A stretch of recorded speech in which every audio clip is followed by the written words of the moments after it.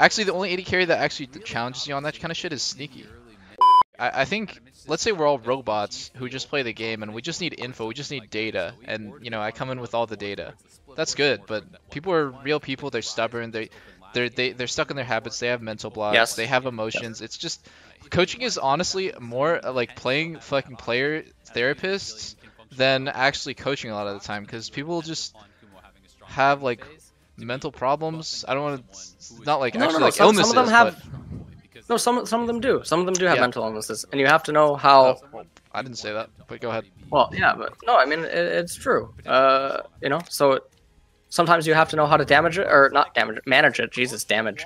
Sometimes you have to know how to manage it, and also you need to know the warning signs, like when someone is clearly like starting to either get anxious or depressed, or if they're starting to become very reserved and whatnot. Dude, I mean, so yeah. when's the last time you even you watched like LCS team scrim? Like, I'll tell you that at least 2 games out of the 5 games that we scrim, so 40% of the practice, at least one player is on very serious tilt, like really serious, where it's just obvious that they've given up. And that's an average. That's an average. Okay. Like, one player, 40% of the practice that we have is either mic muted and refusing to communicate that day, or just, you know, it's just random occurrences, you know what I'm saying? Like, I don't know. So, I don't know, man. LCS What the fuck? It's pretty fucked. What's it like in LCK, dude? Big tryhard every day? So, yeah, and if not everyone's tryharding, then It's sub out time, right? Well, yeah, it is sub out time, but there's also other stuff that. No, I mean, I think Korean culture we're all just a lot closer. Like even so on BBQ we had 2 imports. We had Malice and we had Deuce. And Malice has lived in Korea for 3 years, but all the Koreans were really, really welcoming towards the foreign teammates and whatnot. And Malice would actually try really hard. There were some scrims where some players would be very reserved, but it wouldn't take that much to fix it. But I don't know. It sounds like the level that you're talking about is an entirely different planet, like of tilt. Yeah, it's rough, man. It's rough. So I've always had the mentality of like, you know, when I argue with my teammates, at the end of the day, we still respect each other. We're still friends. Yeah. Right. Like we argue for a purpose. The purpose is to get on the same page, or to change someone's mind. Ultimately, for like the goal of being better or winning or whatever. But like, I think I'm not even speaking from personal experience. I think people are like, oh, it's fucking Team Liquid. You guys are always tilted. But like, no, like actually, there's literally like multiple. Sometimes you'll just have a couple days of scrims where you're just winning too fast in scrims. You're stomping too hard, and the enemy team just cancels. So you just get less practice because you're playing well, and the enemy team just doesn't want to finish out the block because it's too mentally damaging to get stomped. And I'll tell you guys honestly that like I'm pretty sure that we did that against Cloud9. I'm not 100% sure actually. Did you move camera? Did I move camera? No, I didn't move camera. I'm literally in the middle. But like, I gotta say, like, this shit happens a lot, right? Like, playing player therapist is a real job. Yes, it is. It's a real full-time job. Yes. Yes, it is. Fuck.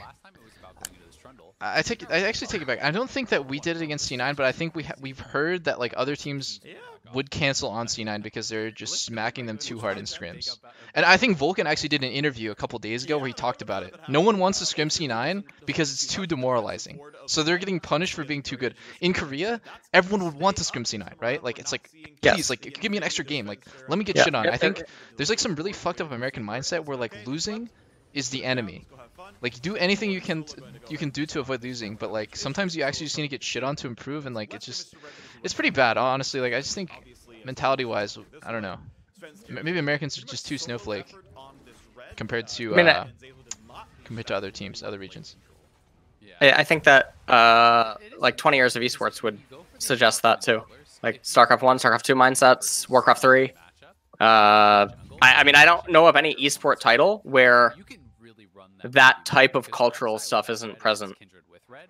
Yeah, I see, I see. So you saw it in StarCraft the same way, where it's just like Americans are afraid to get shit on. Americans like they don't want to be humiliated in practice. Yes, But like so you need to get humiliated in practice so you can improve, but it's just it doesn't feel that way sometimes, but you know, it's okay.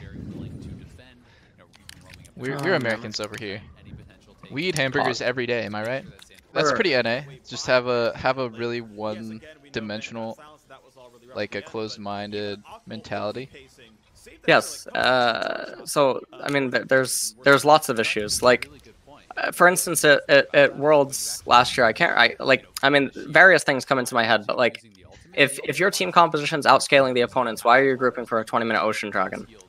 Or like something stupid. Like you're not gonna win the game or lose the game over that kind of a capture. These are like demonstratable concepts that you should be able to just pull everyone and get them to agree. So I don't know. But then there's laning phase stuff that happens. Like, why is it only now this year that people start cheater recalling? Do you call it cheater recall? I don't know if NA calls it that. That's a pretty edgy way to say it. I mean, I usually say free base. Like on third or fourth wave. Yeah, well, you usually want to do it right after you push your cannon, because it takes forever for the turret. Yeah. Just a free base. Like for bot lane, it's a little different than solos because your support can soak the XP, and eventually it'll like kind of rubber band back to you anyways. Like so you actually miss literally 0 XP instead of just like 1 creep. But yeah, that's. And then you can pull. Honestly, like I win a lot of matches in LCS by just having better base timings than my enemy AD carry and having a plan. Like, I mean, sure, you know, like just basic shit like, oh, I want to base at like 875 gold, and he wants to base at Sheen or something, you know? So like, if I force the base, yeah, it's like so basic, right? But like, AD carries actually just don't have a brain, so they don't think about it. Actually, the only AD carry that actually challenges you on that kind of shit is Sneaky, which I thought he was like kind of good. But rest in peace. You have to do stuff like that against Victor. Or, I mean, the same thing applies to Lost Chapter mages in mid. Yeah. You attack their Lost Chapter by. Yeah. Laning phase is also extra important, like, if you can get ahead in CS and then you know when to beat recall. Because, like, if you're both going for the same item and you're ahead 10 CS, it's actually, like, game losing. To just get your BF and then he doesn't have his and then you keep staying ahead. Yes. But, yeah, cheater recall is pretty edgy. I like it, though. I like it. I've just never heard anyone say that in my life. LAC uses it, LCK uses it. I don't know. When I was coaching the Korean team, BBQ, the Koreans couldn't like explain in depth what was going on, but they would describe it as like someone cheating. So then I just started using it, and then now it's I don't know, Europeans use it because Pog, right? Pog. Usually in NA we just say like Twitch chat memes and shit. A Pog recall. Maybe that's like gonna be the next iteration. Fucking Christ. The thing that you were saying on stream the other day, it's a thing I've talked about a lot, like recently, on like streams or whatever. Is you mentioned like your team having bad communication, and I hate the word communication because I feel like communication is only necessary when there's player gaps. And what I mean by player gaps is like, let's say you see something, but your jungler doesn't. Well, that's not a communication issue. That's you're clearly aware of something and your jungler doesn't fucking recognize it. So there's a need to speak. But if the jungler recognizes it or the mid laner recognizes it, it's because you're sharing sort of game knowledge. But if there's different tiers in all different areas, then you need to speak. But that's a byproduct of bad practice, or it's a byproduct of bad assessment leading up to the practice. Because how is this so consistent, right? Because you've been a pro player for so many years now, and obviously, you guys had one change, right, in the offseason. Jungle. How the fuck does everything apparently fall apart? It's not.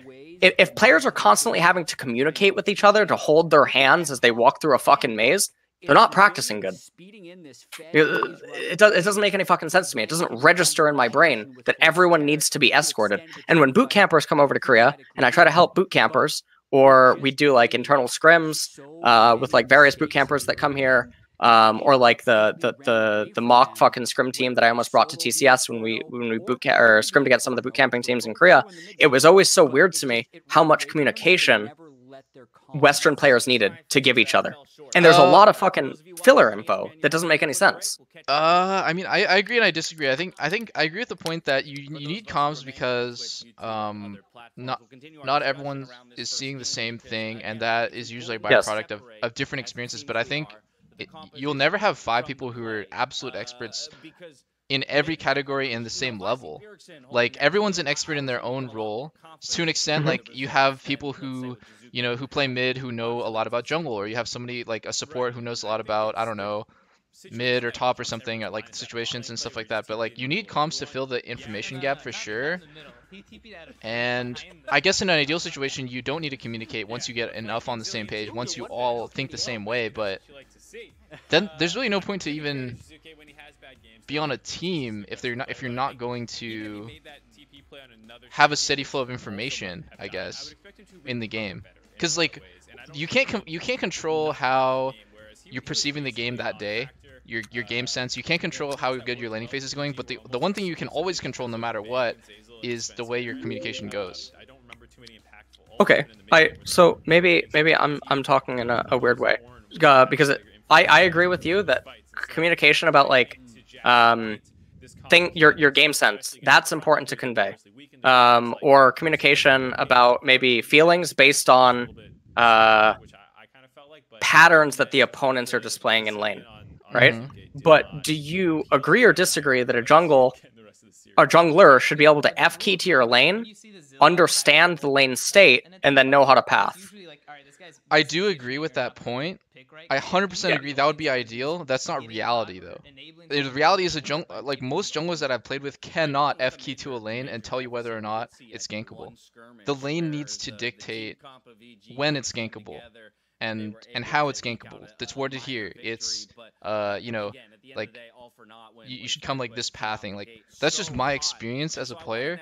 But I agree, like, I would have loved it if I never had to tell Xmithy or Broxa when to gank. They can just know. And then there's no need for communication, but I think that's like, it's too far from reality. Well, I disagree that it's far from reality, because of experience, like my own subjective experiences. And I can understand if your experiences across different teams, that's not the reality. But someone should be making the jungler get to that point. Because it doesn't. I mean, F keys. I remember I made the first video about F keys in 2015. Everyone made fun of me, saying that it's pointless, right? But nowadays, it's pretty mainstream. Like, everyone uses F keys. Not everyone has to use it as much as like Faker or something. But like, you could be playing jungle, look bot lane, and probably understand the bot lane state. Exactly, I could. Okay. Because I'm an expert on bot lane. I mean, like, I'm gonna know more about bot lane than most pro junglers. Right. But a lane state, only requires you to entertain minion position relative to turret, and then understand what the champions do. Sort of, right? Because mid laners do this all the time. Top laners do it to a lesser extent because the metas change up so much. So what is so far-fetched for a jungler to learn these things? Because I don't think it's far-fetched. But then also in my own subjective experiences, so like I had Malice on BBQ, or whatever. Malice knew more about the lanes than the laners.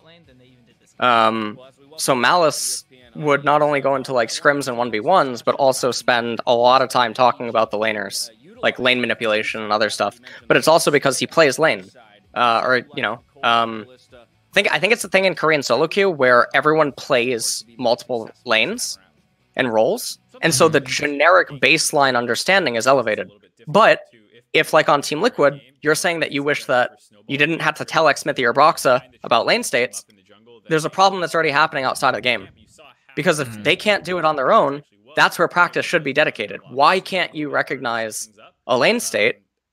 Why can't you assess something baseline? Because I personally don't think it's that hard with dedicated practice.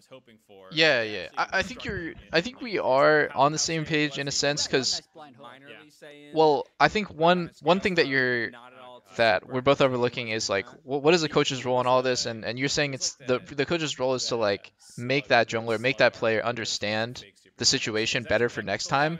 Sometimes the coach just doesn't know. right? Like this, like the And that's coach, the problem. the coach in a lot of cases just doesn't know the answer, or doesn't have the right answer, and so communicating in game a lot of the time is about building your teammates' habits. It's like, yo, like this situation's happening again. You know, I got the freeze again bot. It's gonna be gankable in a minute, and you say that over and over, like not over and over again, but you say it like multiple times throughout the week, and then you hope that by like training your team, we're using like bot lane and jungle only, but like really this is just about any situation ever. But like you're trying to train your teammates to see the situation the same way you do, so that eventually you don't have to communicate. That's the ultimate goal. I agree.